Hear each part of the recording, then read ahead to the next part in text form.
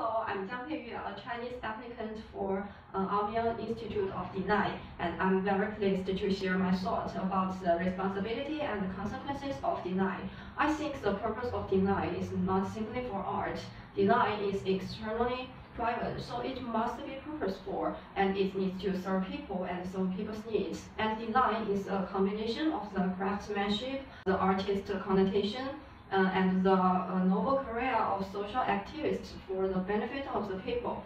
But the reality is that not all designs can be used very well, and erroneous excessive use can make some designs become big mistakes.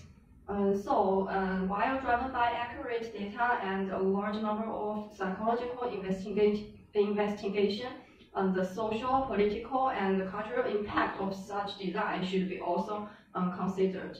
When it comes to the consideration of design, the most obvious and important thing is to make people's lives more convenient and comfortable, both physical and psychological. So I really want to do some designs that makes people feel warm.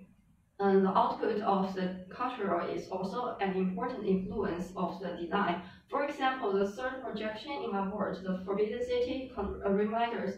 I hope that the people who have seen it can understand the structure and the characteristics of the Forbidden City, and even understand the Chinese architecture and history.